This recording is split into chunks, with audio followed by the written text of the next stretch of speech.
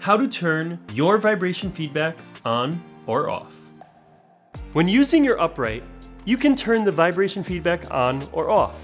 When it's turned on, your upright device will vibrate every time you slouch. When turned off, it won't vibrate, even when slouching. Switching between the two during the day is very important. On the one hand, you may want to turn the vibration off so it doesn't become too annoying. Or maybe you just want a day with no vibration feedback to see how much your posture habits have improved on your own. On the other hand, keeping the vibration on is what allows you to enjoy the biofeedback and training of your brain, so you can increase posture awareness and make the change you signed up for. It's important to note that either way, your upright device will continue to keep track of your posture with or without the vibration.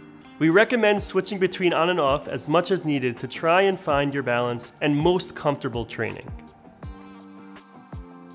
Upright Go, world's #1 posture trainer.